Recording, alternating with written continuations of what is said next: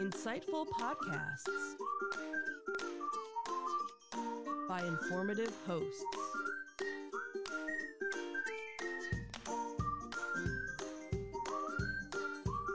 Insights into Things, a podcast network.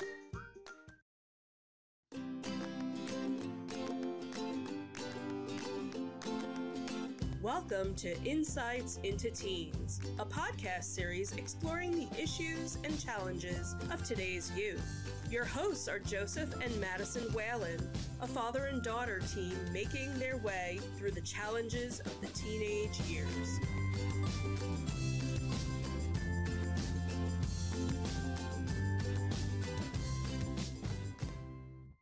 Welcome to Insights into Teens. This is episode 158, Shyness. I'm your host, Joseph Whalen, and my upbeat and positive co-host, Madison Whalen. Hi, everyone. How you doing today, Maddie? I'm all right. How about you? I'm doing okay. So the holidays are over. We're getting back into the swing of things. We kind of shut the studio down unplanned for the holiday. I wasn't even doing any of our restreams. We unfortunately did not get a chance to put out a holiday special this year. Things just caught up with us, I think, you know. So we're getting back into the swing of things. We've got a pretty large slate of shows actually lined up right now. Yep. We've got this is 158, we're through 168 now. So we've got an additional 10 shows already prepped and ready to go. And I'm planning on making 2 more. And you've got 2 more that you're working on. So yeah, we should have a pretty productive 2023. Yep. I have to get used to that now. I had an incident today at work where I had to sign a document and I was still putting 2022. So it's going to take me about 3 months to break that habit. Thankfully, I've actually, surprisingly, I'm not really having that issue. I did, unfortunately, mix up the January day. I did the 3rd today, even though it's the 4th. Well, that's not too bad. At least you got the year right. So, anything exciting going on at school to talk about? Not really. We're back in school after a wonderful 10-day break. Wonderful, huh? I mean, That's a sign of someone who loves school. And, my friend Aaron, specifically today, was, teasing me because he's, out and on vacation now, and we got each other's numbers, and, he's saying, how, oh my god, it's so great to not be in school again, and I'm like, yep. Wow, he's on vacation again? Yeah. My goodness. Okay, more power to him. Yep. So today, we're talking about shyness. Some people welcome new experiences and new people. They look forward to any opportunity to socialize. They're often the first to introduce themselves, and they jump into conversations easily. Anybody come to mind? Your mother's very much like that. Yeah. She's much more sociable than you and I. Yep. Other people are quiet and shy and prefer to warm up slowly to new people or situations. In today's episode of Insights into Teens, we'll talk about what shyness is, why people are shy, and how to cope with shyness. But before we do that, I would like to invite our listening and viewing audience to subscribe to the podcast. You can find audio versions of this podcast listed as Insights into Teens. You can find audio and video of all the network's podcasts listed as Insights into Things. And you can find us on Apple Podcasts, Spotify, Google, Stitcher, pretty much any place you can find podcasts these days. I would also invite you to write in, give us your feedback, tell us how we're doing, tell us show suggestions. We're always looking for new show suggestions and topics to talk about. You can email us at comments@insightsintothings.com. On Twitter, you can hit us at insights_things. You can find us on Facebook at facebook.com/insightsintothingspodcast. On Instagram, we're at instagram.com/insightsintothings. Or you can get us on our website at www.insightsintothings.com. Are we ready? I guess we have to be. Here we go.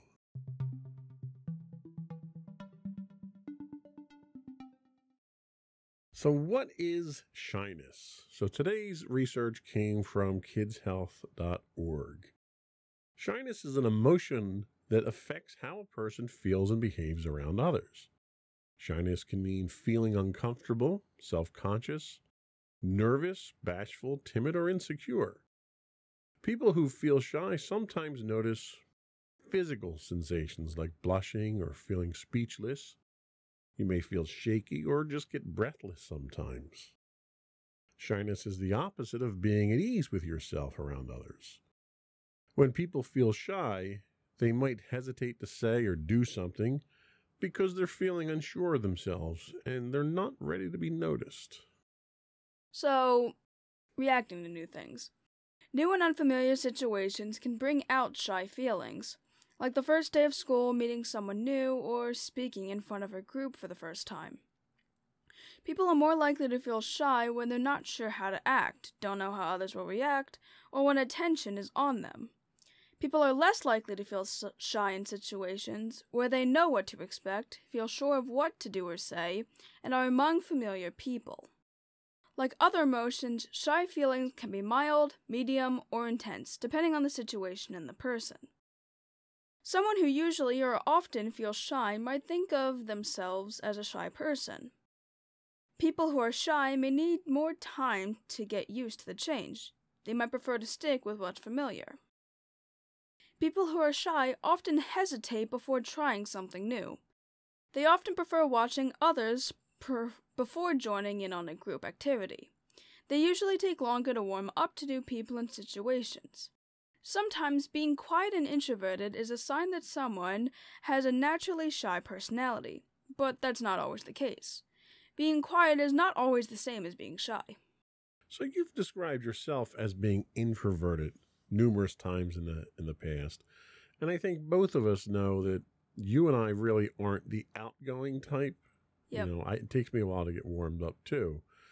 Do you think you're shy? Probably there's something. I definitely think that I'm shy to some extent. How do you think you react to new things? Like they're specifically talking about unfamiliar situations or people that you don't know. What's your first reaction when you're put in a situation like that where maybe you're in a new environment or you're exposed to new people? Is that something that you embrace? Do you look forward to that? Do you enjoy it? Or is it something that you grudgingly kind of tolerate? I grudgingly tolerate, sometimes not even that. I just internally panic inside, and I kind of just try to stay as far out of certain situations as I can, and if I have to be in those situations, I normally don't say anything. So when that happens, can you rationalize why you feel that way? What's causing that panic? Is it that you might have to speak to people you're not familiar with? Is there an anxiety associated with it? Like what do those feelings, what's the origin of those feelings when you're in that sort of situation? I feel a lot of it can kind of be the fact that I don't like new things and I have an issue talking with new people. I get nervous because I don't know the person and I don't really feel comfortable talking with them, and having to be in a situation where, yeah, you gotta talk with a new person, I don't really want to do that. I get nervous. I don't really know what I should be saying in certain situations, and a lot of complicated emotions can kind of run through my head at that point. So does this stem from a specific experience? Does it stem from my reaction to people? Is that sort of what sets it in? Or is it a less rational source of anxiety that you experience? I think my idea is that I don't easily trust people, kind of like how you do. You don't really, trust the first person you see, and I don't really want to trust the first person I see. I guess a lot of it can kind of, some instances it might just be a fear of my own life, but obviously that's a bit more rational in a lot of cases.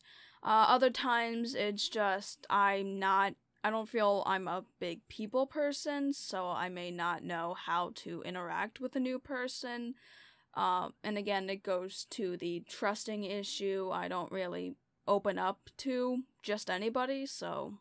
So have you had instances in which you've been put into an unfamiliar situation or a situation where you've had to interact with people and you've had a negative experience, like something, like my thing has always been, I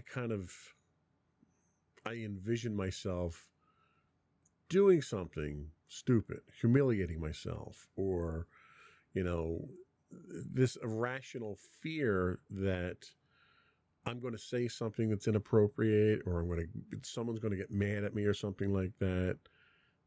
Have you ever had an experience like that where you've had an interaction that may be triggering some of that anxiety?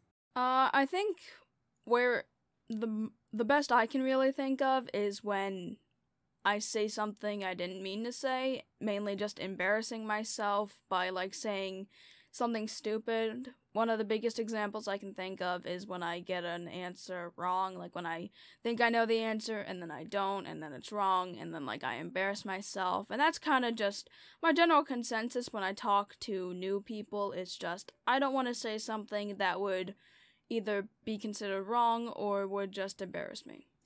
And it's funny you say that, because I think some of the experiences that I've had have stemmed from situations like that. Like in high school, I'm the type of person who, in case you don't watch the podcast and don't know, I joke around a lot. And I'm the type of person who I deal with my anxieties through humor. A lot of times it's self-deprecating humor. A lot of times it's just something to break the ice, to alleviate things. If I can get the other person to laugh, or the group to laugh that I'm with, then I feel better about it. And what I found in high school was there are times that I would say something without really thinking it through. And even after high school, it sounds funny in my head, but once it comes out, it might not be funny, or it might be inappropriate, or someone might take offense to it. And when I get that negative reaction, it causes me to shut down. Yeah, that's the thing. I can't really even rely on humor because I don't think that my mind is particularly funny, or I can't really make jokes up on my own. Oh, I didn't say I was funny. Well, I know. It's just I don't rely on humor because I know my humor can be bad when I attempt it, and I don't think that I find myself funny, and thus I don't think other people would find me funny, so I can't even rely on that to try to alleviate the anxiety. You'd be surprised. You make a lot of very comical side comments here and there that are very funny. I think a lot of that can kind of just be the fact that when I'm more comfortable with somebody, I can maybe make those comments. And I think that's what it is that there's a comfort level there that we see that other people don't. Do you think your shyness holds you back from things? Do you think it prevents you from doing things or interacting in ways that you might otherwise want to? Yeah, honestly, the biggest example I can really think of is during marching band when we would have lunch. My shyness would not really get me to sit at a table with other people, and I'd if I could have done that so that maybe it didn't feel I would actually have more friends and I could maybe enjoy marching band a bit more, but due to my shyness, and even though I would really like to sit with somebody during lunch, I'm limited, and I either sit alone until my friend Carly would allow me to join their table, or I just sit alone the entire time. Now, that's an interesting point that you make there. Do you think if people would initiate that contact with you, that it would help to alleviate some of that discomfort and anxiety, and you'd be more open? Or do you think that would is that something that turns you off? I don't like it when people approach me. It's something that makes me feel kind of uncomfortable when and it's that trust issue with me. If somebody comes up to me and starts a conversation with me and I don't know who they are, and it happens all the time, and I don't know why. If you look at me and you see me on the podcast, I'm not the friendliest looking person. I'm what I tend to describe as an ogre. And there are instances that it scared people away and they leave me alone. And I'm okay with that. But there are times that I'm out in public and people just walk up to me and start conversations. My mother used to be the same way. And she used to love it because she was very social. But when people do that to me, it kind of puts me on guard. Is that something that would open you up more, or is that something that would shut you down more? Honestly, I still kind of have a similar problem. It's like when people just randomly like approach me and like kind of just say hey, like I get put off by that. Like when Lucas first like said hi to me again after how many years we weren't really talking to each other. I was put off. I'm like, who are you?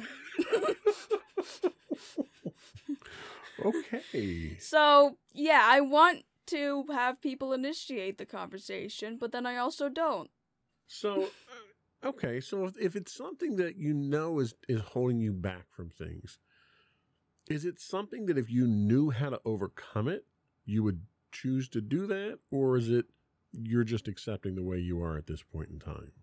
I think my main issue with it that I've kind of concluded is that I don't like bothering people, and I think like just asking them simple things like, hey, can I sit at lunch with you guys is bothering them. I guess I have the idea of like, the typical high school thing when like the nerd kid tries to ask the popular kids like, hey, can I sit at lunch with you? And then they all like just look at you and like, no. Or like they just... You know what? Just because you're number one in your class doesn't make you the nerd kid. Just for the record, it makes you the smart kid. I know. Okay. So okay, I think I've got a better understanding of where you're coming from here. We're going to take a quick break and we're going to come back and we'll explore why some people are shy and why some people aren't shy. We'll be right back. Alrighty.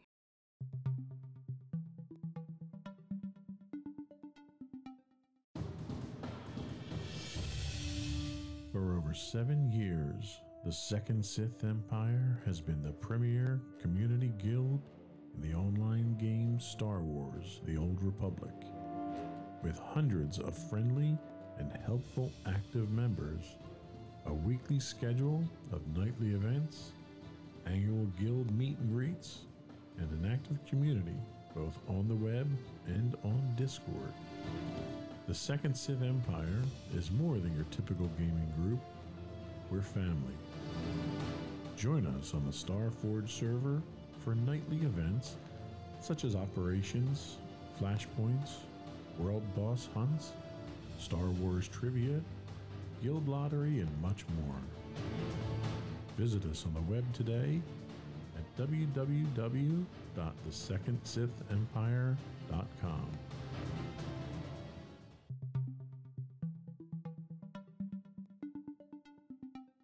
Welcome back to Insights into Teens. Today we're talking about shyness. And now we're going to talk about why some people are shy. Shyness is partly a result of genes a person has inherited. It's also influenced by behaviors they've learned, the ways people have reacted to their shyness, and life experiences they've had. So with genetics, our genes determine our physical traits like height, eye color, skin color, and body type. But genes also influence certain personality traits, including shyness. About 20% of people have a genetic tendency to be naturally shy, but not everyone with a genetic tendency to be shy develops a shy temperament. So you also have life experiences that tend to play into this as well. When people are faced with a situation that may lead them to feel shy, how they deal with that situation can shape their future reactions to similar situations. For example, if people who are shy approach new things little by little, it can help them become more confident and comfortable. But if they feel pushed into situations they don't feel prepared for, or if they're teased or bullied, it can make them even more shy. The examples other people set can also play a role in whether a person learns to be shy or not. If the parents of a shy child are overly cautious or overly protective, it can teach the child to back away from situations that might be uncomfortable or unfamiliar. So, based on that, have you had any experiences where you've been bullied or teased because you were shy in any situations? I don't really think I've been bullied for being shy. People may have commented how I might not talk all that much, but other than that, I don't really think it's been brought up in conversation or teased about in me. Okay. So, we've discussed already that there's a significant contrast between Mommy and I when it comes to shyness. Mommy's much more outgoing, much more self-confident than I am, and just in general, much more friendly. Has my behavior had an influence on your shyness over the years? Well, going to the overly cautious or overprotective, I kind of think you fit that mark pretty well. Oh, absolutely. And not saying it's a bad thing, but it could possibly lead me to feeling that way, because again, with the overprotectiveness and the fear that something could happen if I interact with a certain person, tends to make me not want to interact with people. So I definitely think that your overprotectiveness and your shyness probably had an effect on how I act. So it's all my fault, is what you're saying. No. It's not unwarranted for the most part.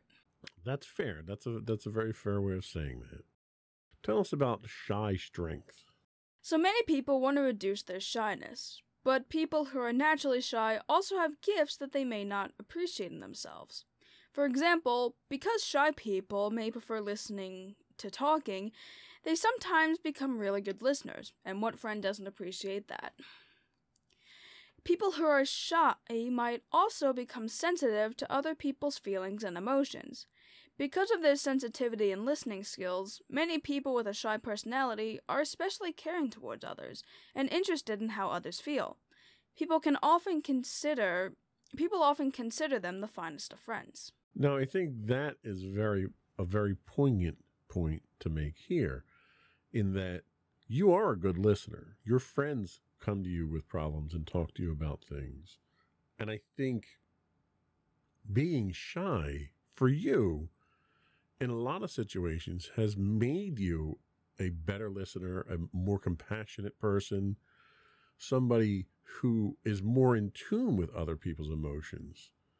Would you agree with that? Do you think it made you a better listener and a better friend because of that? Honestly, yeah, because even though I don't really get along with people who I just meet, if I'm able to meet somebody and actually gain a connection with them, I really tend to listen to their conversations, and I can actually have a good bond with them, and then I'm able to notice, like, if something's wrong with them, if something is wrong, and then I'm able to let them kind of let out their feelings to me, and, I can listen and, help them get through it. Yeah, I think it definitely makes you more empathetic, which I think is a service. It's a credit to you for that. Of course, some people want to feel less shy so they can have more fun socializing or being themselves around others. If you're trying to become less shy, it can help to remember that overcoming shyness takes practice. People who are shy tend to give themselves fewer chances to practice social behaviors. It's no wonder that people who shy away from socializing don't feel as socially confident as those who are outgoing. They just have less practice. The more you practice social behaviors, the easier they get and the more natural they feel for you. You should also take it slow and take slow, steady steps. Going slow is okay, but be sure to go forward. Stepping back from any situations that might trigger you to feel shy can reinforce shyness and keep it at a level that's hard to get past. Build confidence by taking one small step forward at a time. It's also important to know that it's okay to feel awkward. Everyone does sometimes. People who are shy are often afraid to feel awkward or uncomfortable. But don't let that keep you from doing what you want. You might feel awkward asking your crush out for a first date, which I might not have to relate to, but And it's perfectly natural. Whether your crush says yes or no, it's out of your control. But not asking at all means you'll never get that date, so go for it anyway, or at least, get the confirmation for it, that it's better than not knowing, I guess. You should also know what you can do. plenty of people learn to manage their shyness. So know what you can do. So, it's funny that they mentioned the awkwardness, because I think that's why a lot of people, at least that's one of the motivations for me to be shy and less outgoing, is I tend to be awkward. And that awkwardness has a lot to do with a lack of familiarity with people, lack of trust. But part of it also has to do with interacting in a group. And we've talked about this before. I have some hearing issues where it's difficult for me to really hone in on conversations when I'm in a group setting. Yeah. It's just a bunch of noise to me. So when that sort of thing happens, I feel awkward. Like, I'll catch every third word you might say, and then you'll ask a question, and I'll be like, I could you say that again? And I hate asking, like you. I don't like to inconvenience people, and I hate asking people to repeat themselves. So that's one of the other things that makes me kind of shy away from those types of situations. Do you feel awkward? Is that one of the fears that you have, is feeling awkward or foolish or anything like that? I mean, yeah, like I said before, I don't want to embarrass myself in front of people, and in a lot of cases, when I try to make humor, that's when that happens. I hate giving wrong answers, and kind of similar with you when it comes to group settings. I feel awkward, like, especially during Thanksgiving this year. There were 5 different conversations happening all at once, and I could not hear it for the life of me, and I just felt really awkward being in that situation. It's like, even though I knew all of them, I'm like, can I please get out of this now? I don't want to be here. Well, and that was kind of why I came out and sat with you. And we made a little safe space for you so that you could go and get some peace and quiet and relax. I know what that feels like, and I think having people have a sympathetic ear to when you're in a situation like that, and carving out that safe space, being able to take a step back and catch your breath and calm those anxieties down, and then slip back in when you get a chance. These are the small steps that they're talking about. These little baby steps. And let's admit, this year, Thanksgiving was far fewer people than we usually have there. So I think it was probably a healthy way to get back into things and to get back into that socializing. And I think you did the right thing. I think when you felt you were too uncomfortable, you removed yourself from that situation for a few minutes so you could kind of center yourself and calm down and come back in. And I don't think anybody really thought anything of it. Nobody thought there was a problem or anything. You went off and did your thing and came back and everything was fine. But I think that's a great lesson in how to cope with something like this. Take that time. So we're going to take our last break, and then we're going to come back and talk about when shyness is extreme and what some of the consequences of that are. We'll be right back.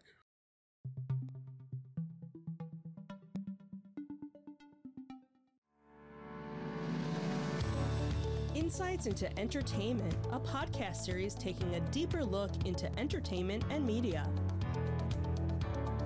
Our husband and wife team of pop culture fanatics are exploring all things from music and movies to television and fandom.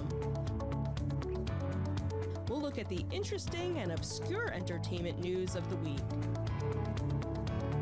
We'll talk about theme park and pop culture news. We'll give you the latest and greatest on pop culture conventions. We'll give you a deep dive into Disney, Star Wars, and much more. Check out our video episodes at youtube.com/insightsintothings. Our audio episodes at podcast.insightsintoentertainment.com, or check us out on the web at insightsintothings.com.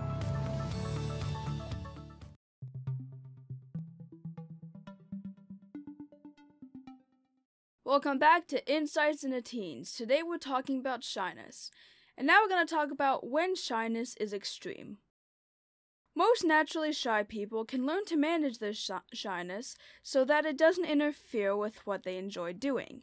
They learn to warm up to new people and situations. they develop their friendliness and confidence and get past shy feelings.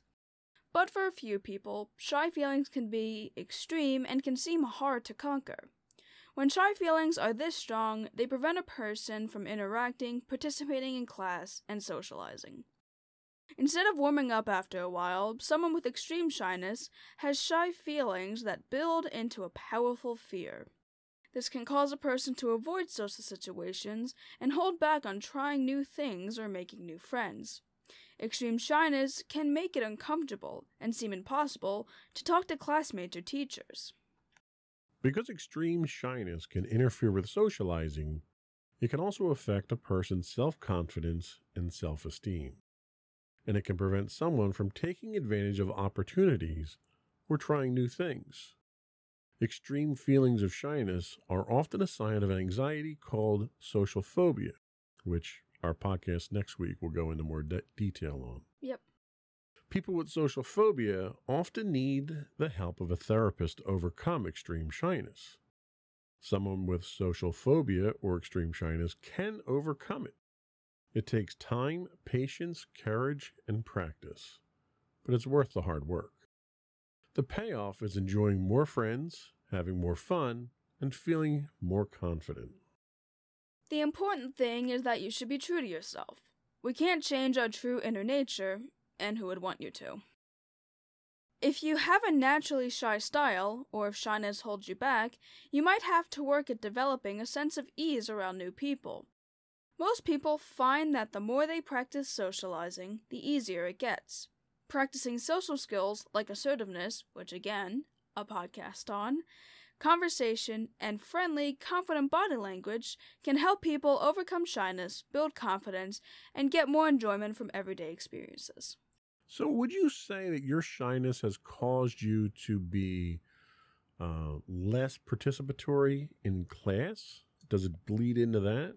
Well, definitely not recently, I'll say. As much as I hate getting answers wrong, I have actually participated in class a lot more. I know I used to really be quiet about it, and I never really would raise my hand to answer anything. But in class, in a lot of cases, I'm one of the main people that can answer questions, especially if I feel passionately about the subjects. What about socializing? Has extreme shyness, or I don't want to say you have extreme shyness, has shyness interfere with your socializing, participating in social activities, making new friends, doing things with your existing friends? Has it had an impact on that? Well, doing stuff with my existing friends, I know it has an effect because I enjoy being around my existing friends and I enjoy doing stuff with them.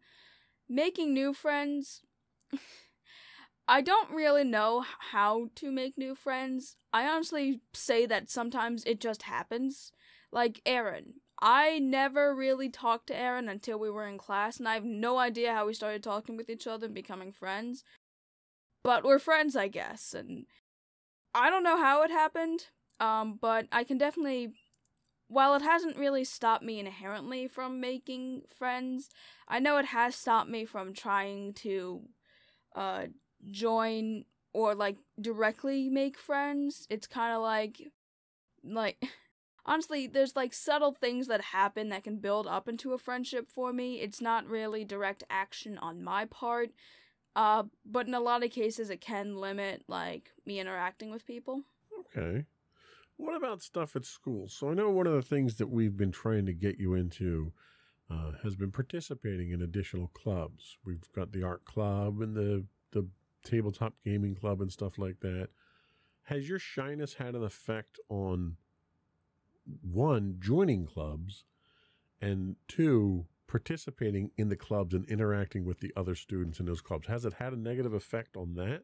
Well, I definitely know joining the clubs, I was very terrified. Not only, a lot of it was also due to, my own fear of getting my homework done, but a lot of it was also, I didn't really want to have to see new people, and joining these clubs, I had no idea if I was gonna know anybody, and if I didn't know anybody, I was gonna be, really terrified.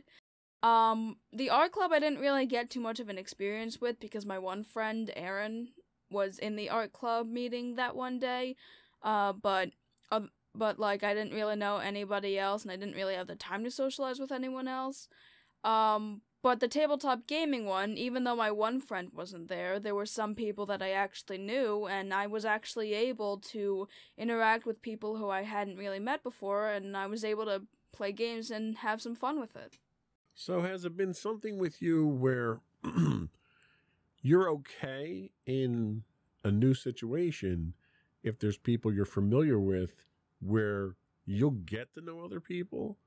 Or does that still put you in a situation where it's awkward, where you're still not comfortable? Does it get more comfortable with more people that you know and are familiar with? Yeah, I definitely say it does get more comfortable with more people that I know, but even that, like, I can still be like, I don't really know. Like, I may be more opted to go to those clubs if I know my friends are in there, but I still might not be completely on board with it. Okay. And how much has COVID and the restrictions and the separation and quarantining of COVID, how much has that played in maybe even fueling the social anxiety moving forward? Honestly, I definitely think the restrictions have certainly fueled my own form of social anxiety because I kind of liked remote learning. I didn't have to interact with people. I liked doing work at my own pace, and I didn't have to rely on others. And I still, like, talked with friends that I was able to talk to online, but I wasn't really missing the social interaction. So you had mentioned early on when I asked about you wanting to get over the shyness, you expressed an interest in wanting to. How do you go about doing it? Because obviously there are situations that you're in where you're able to overcome it, or at least tolerate it, or put it aside for a while. What are some of the things that you've done to make those otherwise uncomfortable situations bearable? I guess what I've done is I try to find a common interest with a person. Like, the times that I've, like, actually gone up to people and, like, wanted to interact with them, it's normally been because I found something that they liked, that found out that they liked something that I liked, and I was able to use that as a talking point. Because honestly, I can, even though I don't really like talking with new people, if there's a topic that I'm able to understand and I have, like, ideas and opinions on, I'm able to ramble for, like, hours, honestly. Yes, I know. Yeah. So it's like, if I'm able to so I can look for that, honestly. If I'm able to find, like, a common interest with them, or, like, a common activity, we can either do that activity or talk about that activity, and I can genuinely, like, get to know them and interact with them. And I think there are some very good, very valid techniques of how to overcome some of these. What's your plan moving forward? If you're really interested in overcoming the shyness, is it more of continue down the path that we are, maybe expose yourself to more uncomfortable things to get more comfortable and do that practice like we talked about earlier? Or are you looking to do something a little bit more radical than that? And what would that be? I don't know. I mean, like, we know we've got the one thing, the college trip that you're going to be doing. That's going to be, that's really outside your comfort zone. We had the Japan trip that you have planned. That's really outside your comfort zone. So you're planning some of these really big things that you don't normally do, that are probably going to be affected by this. And I'm curious how we're going to get you to that point where you're going to be okay and not have issues. Because one of those is coming up at the end of the school year. So if you're not making the progress in the clubs to get over some of the shyness, we're probably going to have to take some more, extreme measures and sort of start throwing you into social situations to get comfortable, going to school dances or maybe attending some other school events to try to start getting you used to that type of thing. I don't know. I don't really have a clear-cut plan. I didn't know if you had any other thoughts on how you would get to that point. Well, I wouldn't just throw me in social situations. I don't really feel comfortable with that, and I'd understand, like, the whole irony of, we should probably be doing that, because, you know, Well, and I'm not suggesting that we will. Yeah. That's one course of action that could have detrimental effects. I guess what I'm asking is, you know you've got these milestones coming up that are going to be these socially challenging, we'll call them, situations. What's your plan to get to that point? Are you just going to stumble into them and see how it goes? I mean, that's another strategy, right? I mean, I think I'm gonna stick with what I know for now, because, like, I've made friends this year that I did not know before, but, like, as long as I'm able to find things in common with them, I think I should be fine. Okay. Do you think the clubs that you're participating in now are helping in that, or are they hurting in that, or they have no effect whatsoever? They're probably gonna help with that, honestly. Okay. So we'll continue down that path at least. Yeah, we'll do that. Okay. I think that works. We're going to take a quick break, come back, get your final thoughts, and then close up the podcast. All right. All right.